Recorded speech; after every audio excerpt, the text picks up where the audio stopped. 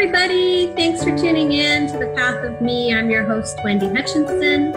And today my guest is one of my favorite people in the whole world. It's my dad. His name is Nelson Markel, and he's had such an interesting life. I had to have him on the show. So welcome, Dad. How are you? I'm just great. Thanks. I wanted to ask you what it was like growing up in Hawaii in the 50s. Well, it's interesting. I must be one of the last of the generation that in my early life, we had no TV. So we got to listen to the radio, to really interesting things like Flash Gordon, The Shadow, Awesome. Inner Sanctum, things like that. That's super cool. I think the first time I saw TV was in 1952. Were you in the mainland at the time, or were you in? We were at the time relocating from Hawaii to Pennsylvania. So you were in Pennsylvania when you saw TV for the first time? We were in transit. We were in San Francisco, actually. Wow, that must have been cool for you. It was very cool. How old were you?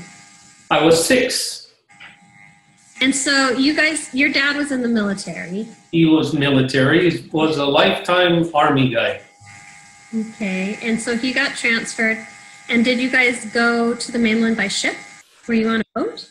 Actually, we flew from Hickam Air Force Base to a military base. I think it was Travis in California. And then we had to go into temporary housing while we waited for our car, which came up by naval vessel. So we were there, probably a little over a week, waiting to get our car. And then you guys drove across country to Pennsylvania. We did. We actually drove from San Francisco down to Los Angeles to see my mom's sister. And then from Los Angeles to Ohio to see another of her sisters before finally getting to Pennsylvania. It was a long trip. Wow. In 1952. You guys went all the way across country. We did. Most of it was along the old Route 66. Remember that, Route 66? Yeah. What was it like being on a road trip that long? Did you go crazy? You're only 6. Well, Dad, being an Army guy, didn't put up with any kind of craziness. He was pretty strict. Yeah, he was a master sergeant in the Army, and he didn't. There was no bullshit in your car. No whining. No whininess permitted. So yeah, so they had games and coloring books and stuff like that for us to play with. Yeah. And then it was an old Kaiser Traveler, and the back seat folded down so that we had, the whole back was like, a station wagon with the seats folded down. Yeah. Kind of like that. So we got there was definitely no seatbelts back then. Yeah, no seatbelts. You're rolling the dice. Yeah. What was interesting when you're little, 6 years old, a couple of things come to mind when I heard my parents talking about the Golden Gate Bridge, and was so looking forward to seeing gold that I was terribly disappointed when we went across the bridge and there was no gold. I know, it's a literal world when you're little also. When you're 6, and then they talked about having to catch a ferry, and in my mind it was a ferry. Right. And I couldn't imagine how a little ferry was going to carry a big car across this river. But you learned. Right. I think you also had you thought you were actually going to get a monkey at one point. My mom's sister worked in a circus. She was an accountant, and her husband, my Uncle Bobby, was in charge of setting up all the rigging at the circus. So if they were in a tent, he was responsible for putting up the tent and all of the tight ropes and all that kind of tight wires and all that stuff. Anyway, they talked, they had monkeys that performed. Right. And so I was little, and they said, of course, I always wanted a monkey. course. And so I was so excited when he said I could get a monkey. And it was a rubber blow-up monkey. I was so disappointed. Talk about you were robbed. being crushed. I was crushed. Oh my God. So you finally made it to your destination with your family to Pennsylvania. First time you probably saw snow. And it was. Experienced cold weather. It was. And how many years did you guys spend in Pennsylvania? Well, let me think. We were there about 4 years. Yeah. So from 52 to 56. And then, interestingly, my dad got transferred again since he was still in the Army. And lo and behold, he was transferred back to Hawaii. Wow. That must be great for your mom because all of her family was there. She was correct. Half Hawaiian and half Chinese. So she had a lot of siblings, cousins, her parents. Were her parents still alive at that time? Oh, yeah. Yep. Although my grandfather died, he died actually right before we moved back to Hawaii. And then my grandmother died several years after we got back. Didn't you have an interesting experience around that? Actually, my cousin. I had a first cousin who experienced strange things. Yeah. And she wasn't living with you until you went back. Well, actually, this cousin had to undergo open heart surgery. And it was her mother who was married to the circus guy. Mm-hmm. And as a consequence, they traveled constantly. And because of her surgery, she couldn't travel with them. So she came to live with us. And how old were you when she came to live with you? Well, let me think. I was probably 8 or 9, maybe 10, 8 or 9, somewhere in that range. And so you were still in Pennsylvania then when she yes. So when we moved back, she moved with us. Okay. So she had open heart surgery, and I think she had a near-death experience, didn't she? She did. Apparently, from what I heard from my mom, was while she was in surgery or in going to recovery, they actually pronounced her dead.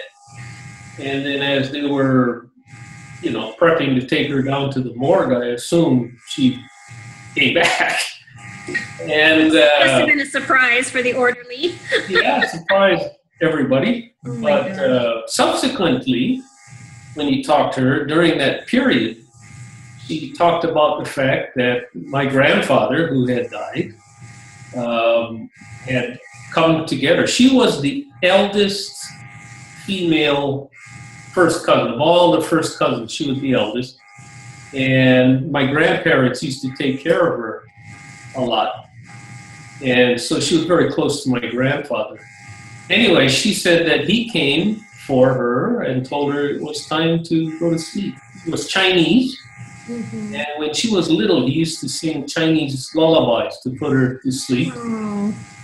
And so apparently he was singing with her. And they went off, and she looked back. She could see herself on the bed, and all she could name who was around the bed at the time, where they were. And then she said they got to this, she said, a gate, a garden, and she couldn't go any further. And before she knew it, she was waking up. She was back in her body. That's amazing. Really amazing. God. So you came back to Hawaii with your family, and I know just a couple short years later, your dad died at the age of 12, right? Right. We moved back in 56. In 1958, he died of a sudden heart attack. So you were the oldest boy. You have an older sister. Right. 2 years, but That must have, did you feel a lot of responsibility? Like all of a sudden you had to kind of step up in some way, or? I don't know if I felt that so much. I knew that we never had any money. And so anything I could do to help earn money was going to be helpful. So I started going around the neighborhood soliciting lawn mowing jobs. And I would, on the weekends, would haul my lawnmower all over the neighborhood, mowing lawns and weeding for $1 an hour. Oh my gosh, Dad. Your mom must have been so proud of you, like, that you were doing that at such an early age.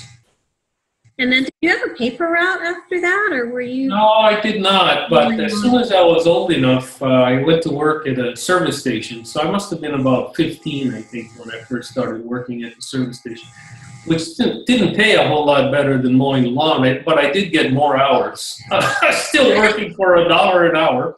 Right. Yeah. It was the going rate, I guess. It was the going rate. Yeah, I'm curious. Now, how old were you when you got into martial arts? I was, well, as soon as we moved back from Pennsylvania, so that would have been in 56, so I would have been 10. My mom wanted to get me into judo because I was always little, and she was always afraid bigger kids would pick on me. Sure. So she got me into judo. So I started judo at 10 years old. Yeah, and then you ended up being a double black belt, I think. Well, the dojo I belonged to two different organizations. One was the American Judo and Jiu-Jitsu Institute, and the other was the Kodokan School of Judo. And so I ended up getting a black belt from each organization. Wow. How long did that take? Oh, seemed like forever. Yeah. Yeah, they didn't give it out willy-nilly. You had to really earn it. And so, but yeah, so I was in it anyway from 10 to about 17, I would think, 17 or 18. And yeah. So you were also teaching, I think. Right. And, once you get a certain rank, then the sensei would ask you to teach the younger kids coming in. And so that's what I did. Is that how you met Mom? Actually, it was. Her younger brothers signed up. And so we started teaching them. They were in a class, obviously. Mm-hmm. And then since she was driving, she'd come to pick them up. And he said, "Ooh, who is that?" I said, "That's kind of cute." Yeah, so I obviously treated the two boys well. I bet you did. She probably looked forward to picking them up too. I don't know. Two-way street there. So you went to public high school. You guys, like you said, were of very modest means. Right. Mm-hmm. And as you got closer to, you played football as well, right? I did, yeah. I was small, but I was fast. So you got to be fast if you don't want to get crunched all the time. Yeah. So you were the captain of the football team, right? I was co-captain. There were two of us. A guy named Bobby Richardson and I were co-captains. You guys are still friends today. That's so amazing. Still friends today. Yeah. He went on to University of Washington. Okay. And in fact, he was All Pac 12 at the time. Wow. As a tackle for the University of Washington. Yeah. I know you had dreamed of going to the Naval Academy or something. Well, what happened was I was selected as a recipient for a Naval ROTC scholarship and had been accepted at the University of Pennsylvania, which had an NROTC program.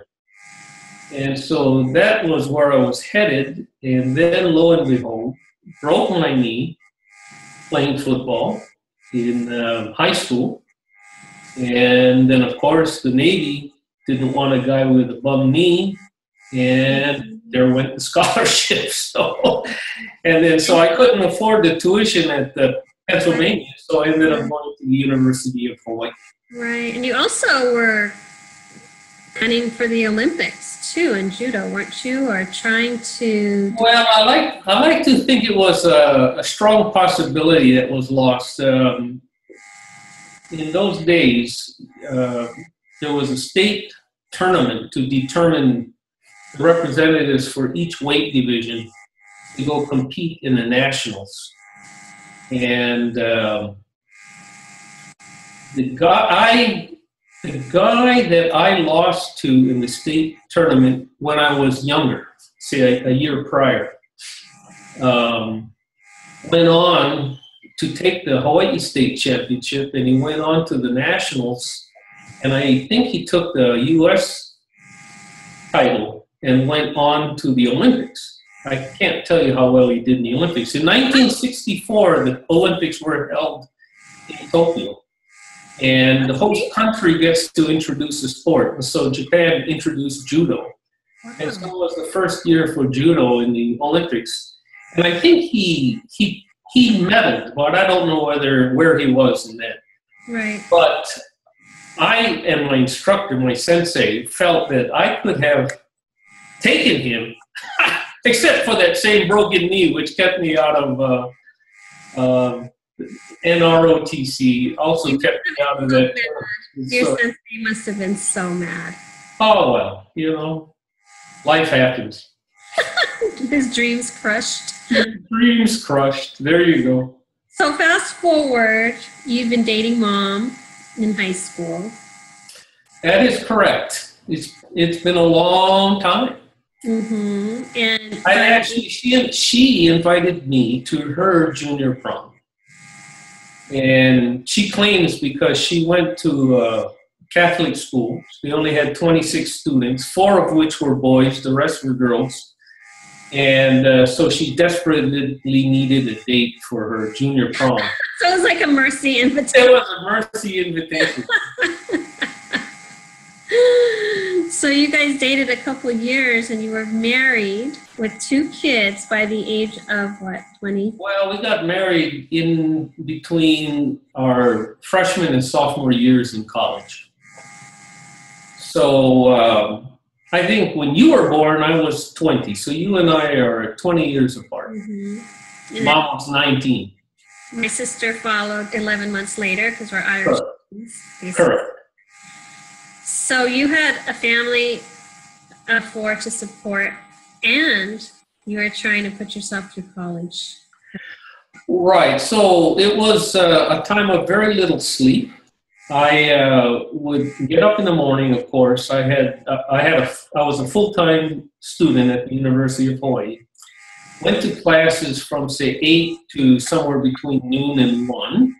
Mm-hmm. I would rush home, grab a bite to eat. Then I had a full-time job that started at 3. I worked from 3 to midnight. And so time to do your homework, Dad. Well, when you get home at midnight, before you can't just crash immediately. So I would grab a snack, do my homework, then you go to sleep and you repeat the process. And then this particular company always needed me to work, so on weekends, so I would work Saturdays as well. And then because we didn't make a lot of money, I also played music in a group. We played at a nightclub. I played bass, and so we'd have to rehearse on Sundays. And then, of course, we'd play Friday night and Saturday night. There's no time, no sleep time. There was very little time. There was no playtime, I can tell you that. Oh my God, you must have been exhausted. When you graduated from college, it must have felt so good because you had more time in your life, I would think. Oh, without a doubt. And so I told myself I would never again, ever open a textbook for the rest of my life. I don't blame you. Oh my gosh. So you eventually got into a sales job, right? I did. The company I was working for while going through college was called HC&D in Hawaii. And they were into the ready-mix concrete business, and they owned a quarry that provided all the aggregate they needed for the ready-mix concrete. They made concrete block, concrete pipe for drainage and all that. But they did a lot of things, big company. And at one point in time, they were purchased by another company from California called Amaron. Amaron had businesses all over the world, and one of which was in Bogota, Colombia. And so when I got my degree, I made an appointment to visit with the vice president at HC&D to ask his help in getting me a position with the parent company, Amaron, in Bogota, Colombia. Because at the time, my thought was that I was going to go to work for the U.S. State Department in the consular service. And one of the requirements was that you be fluent in another language. Mm-hmm. And since I had a little bit of Spanish, I thought, well, if I could get posted to Bogota, Colombia, not only would it be fun living in a foreign country, sure, but I could become fluent in Spanish.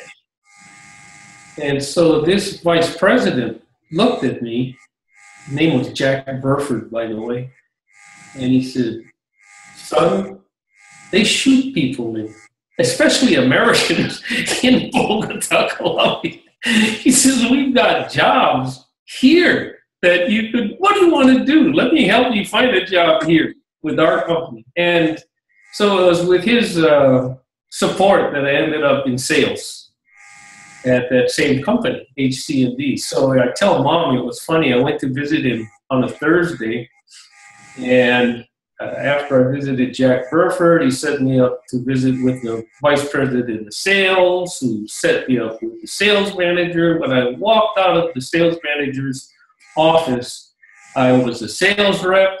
I had a car, company car. I had a job. And all these thoughts of going to Bogota, Colombia, were gone. That changed the trajectory of your whole life. It did. Oh my God. How did you end up, I don't know why I remember this dynamite story. Well, because the company HC&D operated a quarry, mm-hmm. they needed dynamite to blast the rocks out of the mountain. They were drilling and blasting the mountain to get the aggregate. And the explosives they used came from the E.I. DuPont company.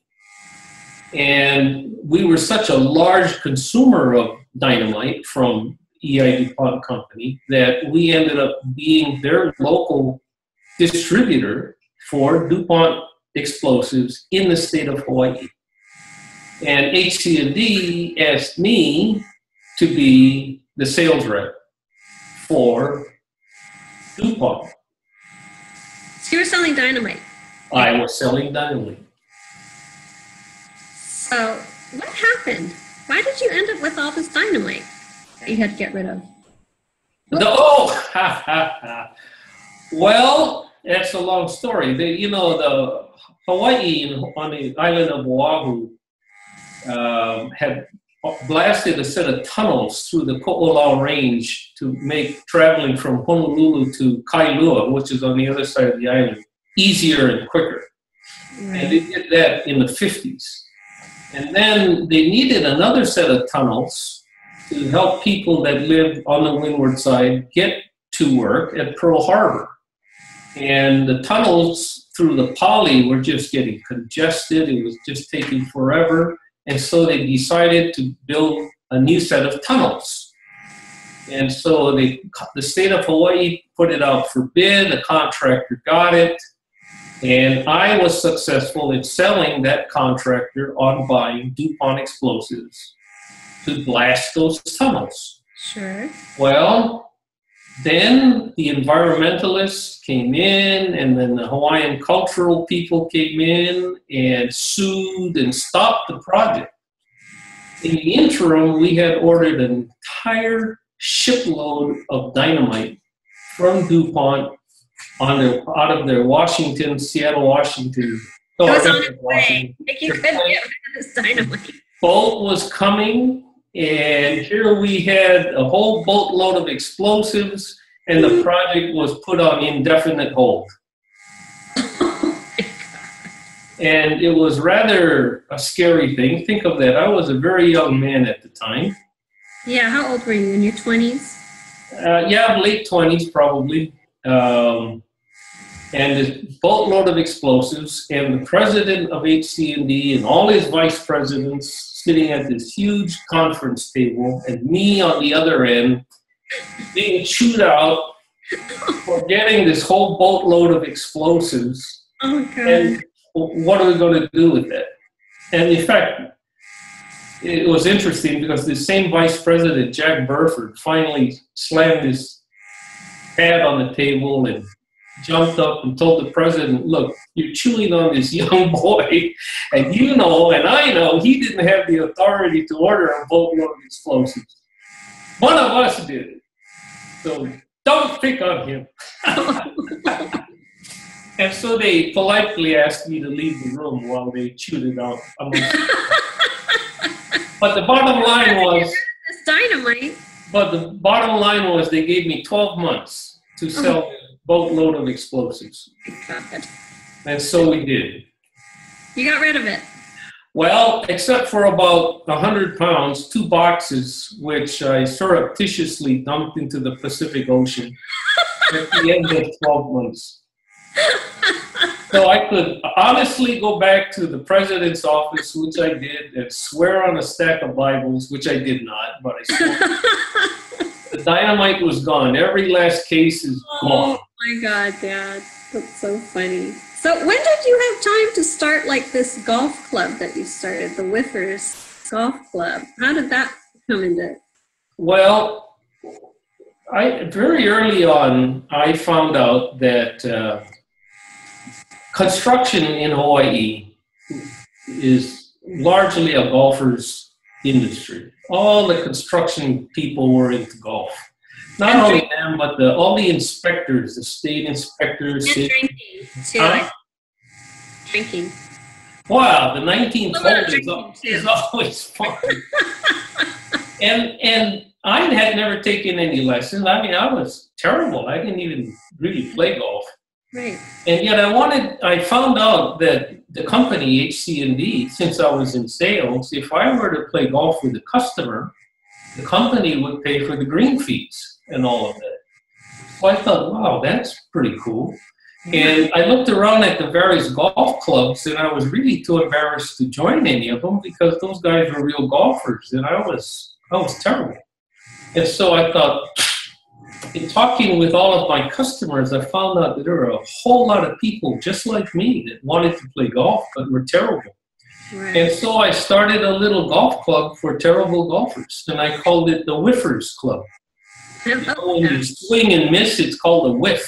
Right. And so I went around and recruited these customers of mine to join my Whiffers Golf Club.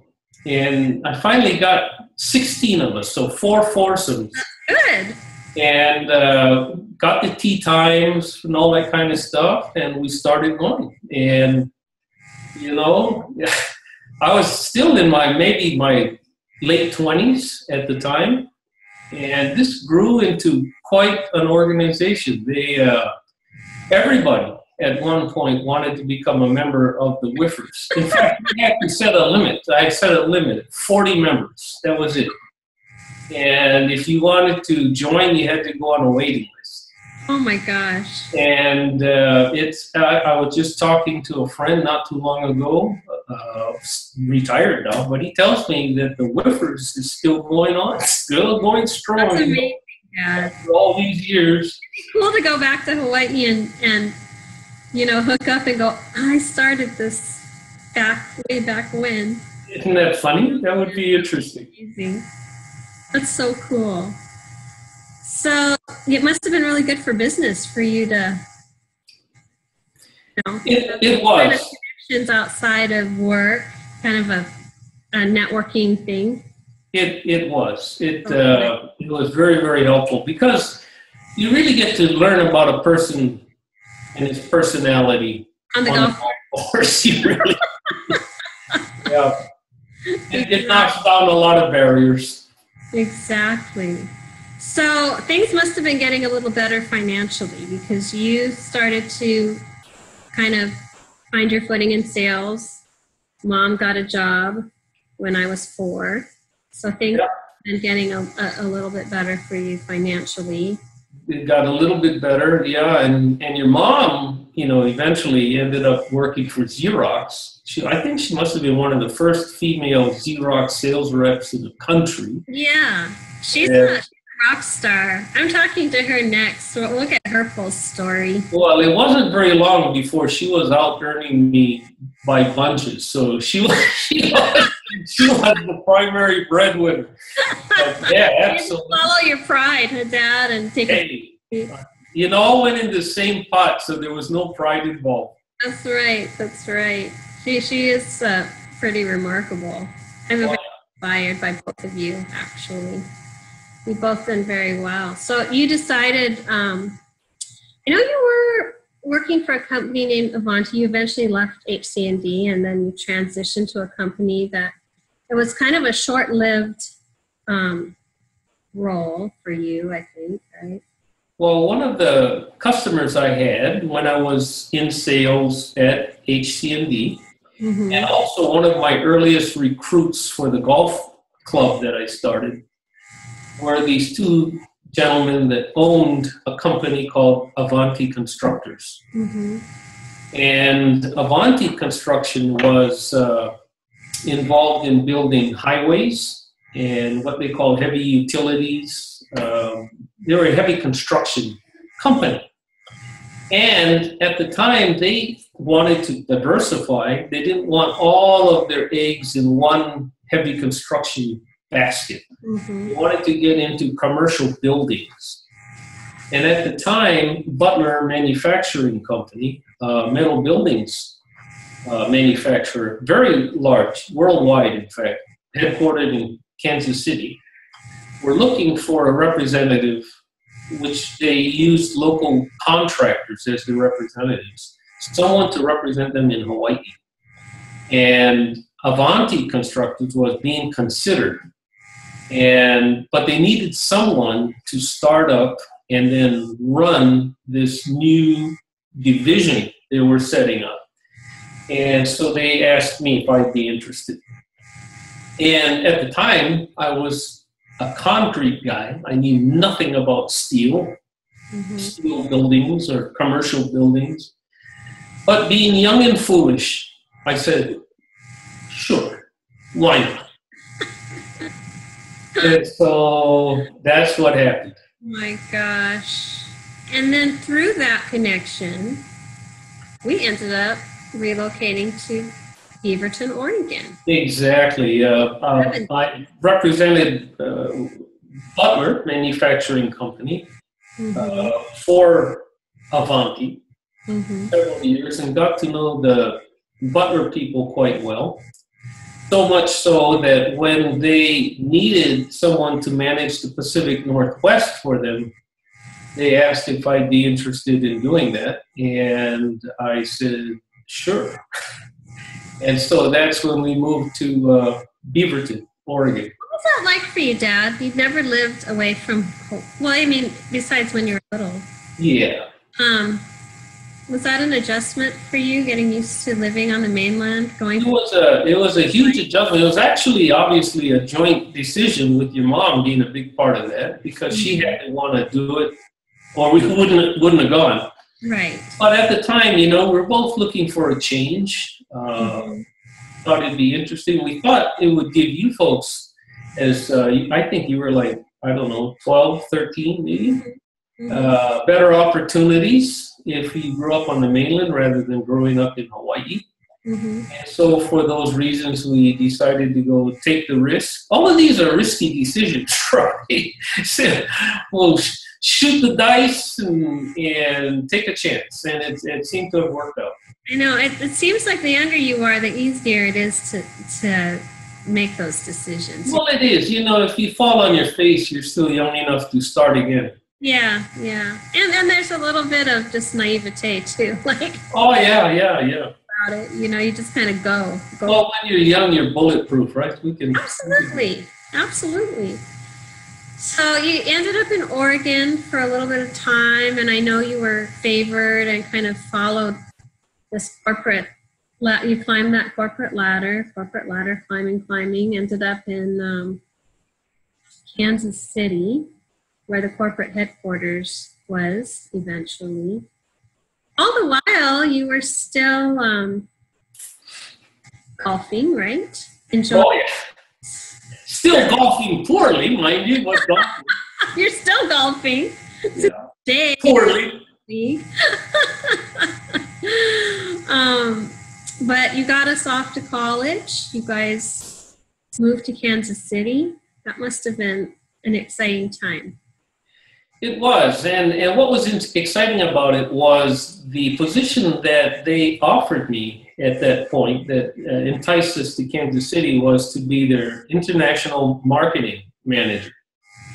And it was in that position that I was responsible for developing what they called Butler Builders, these local contractors to represent Butler, not in the U.S. in this case, of course, but in all over the world.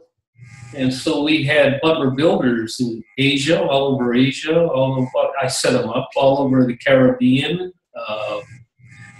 Central America, Mexico.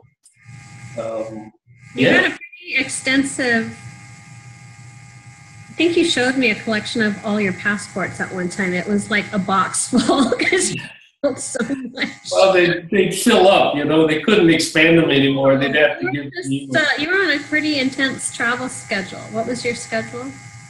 Well, because it was worldwide, you know, I'd fly out to the Far East and spend, you know, a minimum of 2 weeks, more like 3 weeks, traveling in Asia, visiting our dealers in that area, and then come back to Kansas City, and then I'd fly down into the Caribbean and Central America, and I'd be there gone for 2 or 3 weeks, and then back.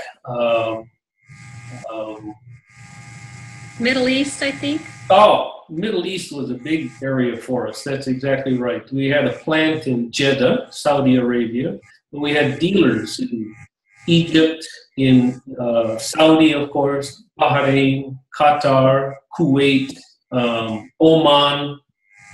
How did you find all these individual builders? This is before the internet. How did you know who to call on? How did you even begin to connect? Well, it was interesting because you're right. We didn't have all the modern communication technology. And so what I would do would be to contact the U.S. Embassy or consulate, usually the embassy, and talk to the U.S. commercial attaché. Fortunately, Butler Manufacturing was a pretty well-known company. So when I introduced myself and said Butler, they kind of knew who we were. And I was telling them we're looking to expand into that area, looking for a local general contractor to represent us. And then that commercial attaché provided me with a list of contractors that I might consider contacting. And then I began contacting, do it by telephone, which was a challenge because of time differences, but also with what they call a telex. We had a telex. You had a telex operator, you had to draft your message, they sent it, and all that kind of stuff. Like a telegram, kind of? Like they type it? Kind of, sort of, but not really a telegram. But yeah, it was a pretty cumbersome way to communicate, but that's how we did it. Wow. That's incredible. And then I would fly in and make an appointment and visit with these suggested contractors and then have to make a decision which one I wanted to work with. And then it was my job then to train them. So very often I'd end up bringing their representative back to Kansas City to train in our schools. Did you have translators? Because they don't speak the language. One of the prereqs was that they speak English. Okay. At least the guy that I was going to deal with had to speak English. Right. Gosh, you must have had contacts all over the world. Oh yeah, at one time, yeah, I could have been comfortable anywhere. Drop me, I could have called someone and had a fine dinner with someone. What's amazing too is I think because of your nationality blend, you really can fit anywhere. One of the really good things is if you look at me, I mean, I don't look like your typical 6 foot tall, blonde, blue-eyed American. Right. And so I never stood out in the crowd, which in my case was really quite helpful. It kind of broke some barriers down probably for you. I think so, yeah. And then, let's be honest, everybody loves Hawaii. So as soon as you say you're from Hawaii, you know, everybody's friendly. It's an icebreaker. It is. An icebreaker. Did you ever have moments when you thought to yourself, I couldn't have dreamed this life up? I mean, you from such, humble poverty, literally poverty. Yeah. You know, it must have been something when you finally realized, I'm literally traveling all over the world. This is incredible. It's incredible. World. And then do it. And then Mom was able, because of my travel schedule, we could coordinate so that she could schedule her vacations to coincide with one of my trips so that she could join me. And so as a consequence, Mom was able to fly with me to all over the Far East, the Caribbean, of course, Europe. Of course, we lived in Europe. Yeah, that's the next chapter. So eventually, how did this opportunity in Europe come? You guys ended up living in Europe for 5 years as an expat. Well, Butler had a wholly owned subsidiary company in Europe and had set up their European headquarters and their European manufacturing plant in Scotland, in Edinburgh area. And I was asked, the gentleman who was running it was retiring. And so I was asked if I'd be interested in becoming president of Butler Europe. And that, of course, entailed relocating to Edinburgh, Scotland. What was that like for you? They must have, of course, there was, talk about one of the most beautiful countries and your beloved golf opportunity. Really great. This was heaven, right? But it's kind of ironic when you look at Mom and me, we could fit in pretty comfortably in most parts of the world, Asia, Latin America, of course, anywhere in the U.S. But we kind of stood out like a sore thumb in Scotland with all the redheads and blondes and blue eyes there. Oh my God. Yeah. Well, I know as soon as you got there, I think maybe it was shortly thereafter, Mom ended up contacting all of the consul general's wives and creating this incredible international women's organization. She's pretty phenomenal. It's pretty much.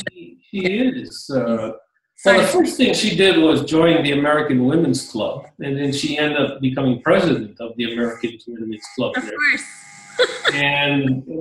But as a consequence of that position, we got to know a lot of the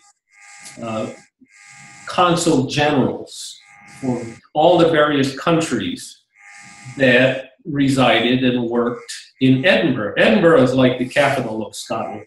Right. And so that's where all the consulates are. That's where your banking headquarters and the University of Edinburgh. Great connections you must have made. You must have met so many interesting diplomats and right from all different backgrounds, different cultures. That must have been incredible for you guys. And so through that, Mom began to meet these various wives of the various consul generals from Europe and everywhere.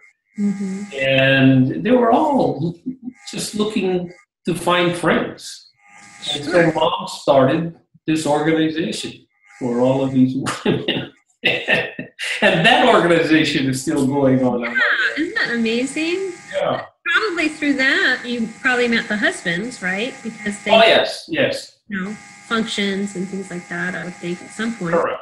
where the husbands could meet. And Well, in fact, we spent so much time with that group that a lot of folks in Edinburgh actually thought Mom and I were attached to the U.S. consulate, as employees.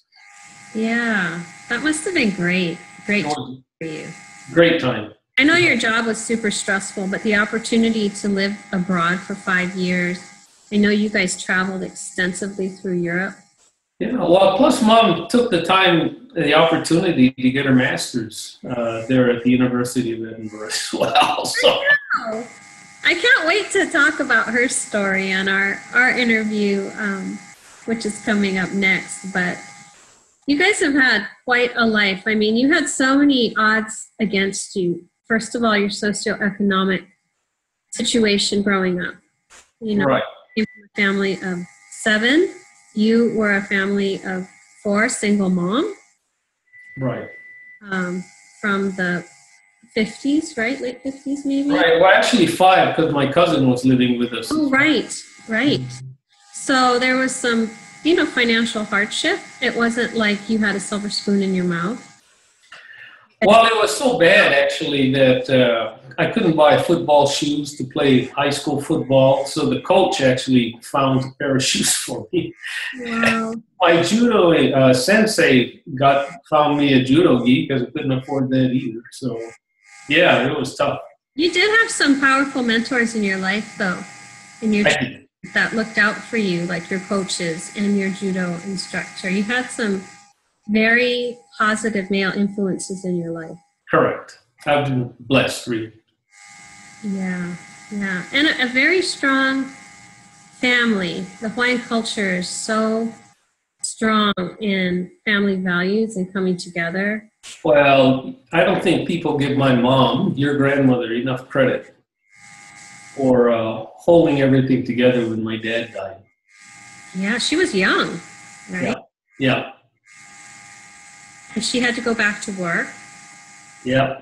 It wasn't a common thing for women to work at that time. It was tough, yeah, but she did.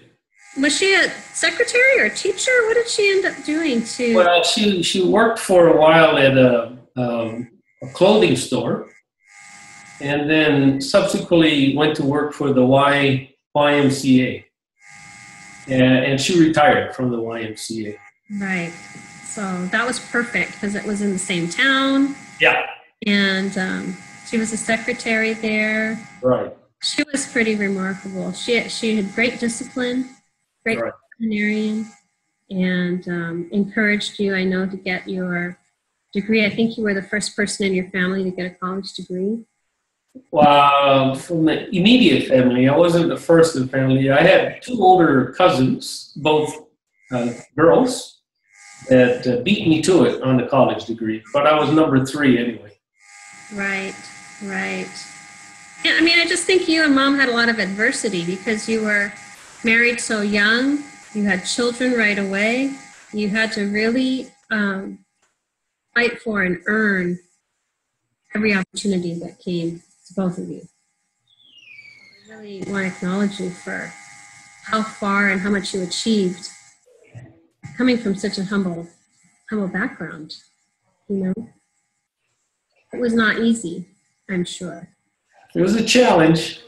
Yeah. And then Tammy and I weren't a picnic either. So. You two were great. You were. But anyway, so you ended up being in Europe for 5 years, which is pretty incredible. I know I would say probably for Mom, that was probably the best 5 years of her life. She certainly enjoyed it. We both did. Yeah. Yeah, even though work for you was incredibly stressful. And then you came back to United States and Kansas City and finished out your career. And now you guys are retired. What's it like? What was it like for you retiring? Do you have a hard time adjusting to that, Dad? Adjusting to retirement? Yeah, I mean, are you kidding? Identity's tied to this executive, this Absolutely not. I love retirement. I've loved it from the first day. Really? Oh, yeah. Are you kidding? It's great. That's awesome. I know a lot of people miss the work and people and associations and meetings and challenges. I didn't. I was happy to retire. I'm delighted in retirement. That's awesome. Well, you guys are living in a beautiful retirement community now in California, enjoying the amazing weather, golfing. Sounds like it was the best move for you guys ever. Well, it kind of feels like you're on perpetual cruise ship. Your biggest challenges every day is choosing what activity to do or not do. Nice. Yeah, never have to cook. It's wonderful. A beautiful place too. It's like a resort. It is. So I'm glad you guys have been able to create that for yourselves. I just want to tell you, I admire you so much for having overcome so much adversity in your early life and achieving so much. Did you always have that internal ambition and drive? I mean, was there something always kind of pushing you to take things to the next level and to want to elevate? And, what was it? Was it a cultural thing? I don't know. I think a part of it was, one of my flaws, I think, is I hate to lose, as you know. I know. But that's not everything. That's including life. I always had to be the best. And so whether it was in a card game, playing Scrabble, and getting crushed, which we play every day. But in work, if I was going to be in sales, I wanted to be the best. If I was, whatever I was doing, it had to be the best. From when you were a child, I think it's in the DNA. I don't know if you learned that. It seemed like I've always been that way. That served you well. Well, it makes you try hard, put it that way, and settling for second best. The other thing you have to learn, and I think I've done that, you learn to be a gracious winner, but you also learn to be a gracious loser. You fight like hell when you compete. But win or lose, you have to be nice about it. And I think that's Although I have to say, when you beat me at Scrabble, Dad, I can feel your bliss and glee. Kind of like your excitement comes through the game. I tried to hide that. My phone. I can tell you're like, yes, I beat her again. Speaking of which, you're crushing me on this last game. I'm crushing you right now. It feels pretty good. But anyway, so we're getting pretty close to the end here, but I always like to ask my guests if you could share some words of wisdom that helped you, get to this point, get through some of the adversity that you've been through in your life. What would that advice be? Oh, I don't know if it's certainly not original, but I always believe that you should always shoot for the stars. And in trying to accomplish that, even if you fall a wee bit short, it'll still be a very, very high accomplishment. So don't be afraid to go for it, and give it all you've got. Right. Never be afraid to take a chance or a risk. As going through this, been a lot of risky choices in our life. Yeah. But take a chance and go for it. Yeah. You never know. If you don't go for it, you're limiting yourself, right? Correct. So that's excellent advice. Well, Dad, it's been awesome interviewing you today for my show. Thanks so much for joining me today. And for all of you that tuned in, I hope you enjoyed my conversation with my dad, Nelson Markel. If this resonates with you, I hope you'll subscribe, like, and share to my YouTube channel. And I encourage y'all to be kind to yourself and have an amazing day. Thank you.